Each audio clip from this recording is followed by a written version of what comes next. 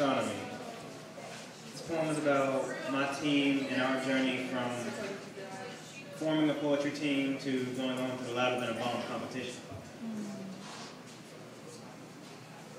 In the beginning, there was nothing. Not a word was heard, no sound or light, not a single thought, and no stars in sight.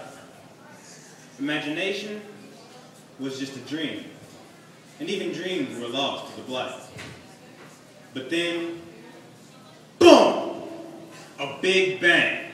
An ear-splitting explosion that instantaneously exposes hallways and classes to a diversification of stars and gases.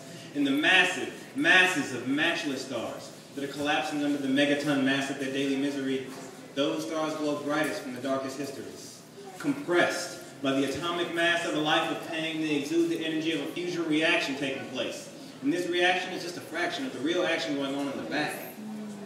Despite the similarities of the stars' despair, the disparities kept them dispersed out there. And no matter had the matter or the gravity to gather all the stars to one place so their burning would matter. It took a slice in the silence, a cutting of the calm. It took a blast of proportion, something louder than a bomb. And that was the motivation for the stars' fabrication of their own congregation. It was simply admiration.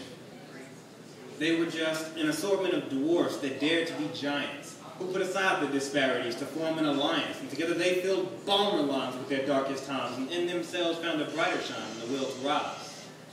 And from high above the social lines, they shoot down their stellar rhymes, and if only for 3 minutes at a time before the universe they stood. Divine.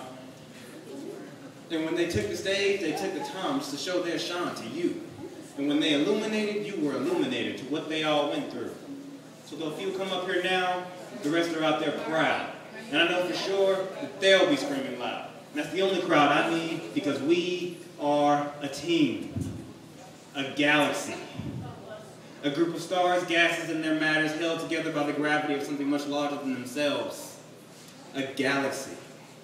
And exponential is our growth as we eradicate the ejecta of fundamental elements from the electromagnetic spectrum.